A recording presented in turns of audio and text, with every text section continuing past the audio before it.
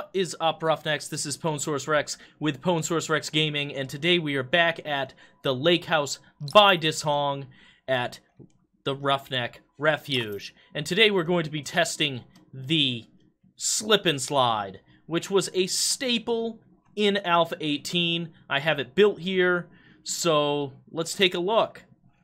What I'm going to do for this test, normally I'd build out with the concept of taking one of these.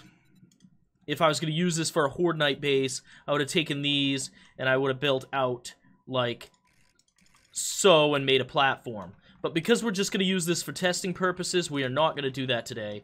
We are going to test that in a different video. I'm just going to float right here, which will tell them to come get me. And then we can see the effectiveness of the slip and slide. So here we go.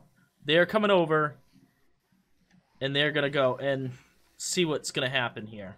Okay, so the slip and slide is not working the way that we had hoped so they are not sliding down into the pit, which is the whole purpose of the slip and slide. Now, they are headed towards the pit. So they did drop down in below where they could not get back out without digging. So, could it be useful? Possibly. But in this instance of what we're trying to do, it's not very, they'll be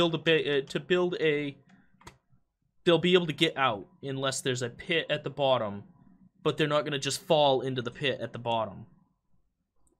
So, it's not as helpful as it was in Alpha 18. So I think that's kind of obsolete.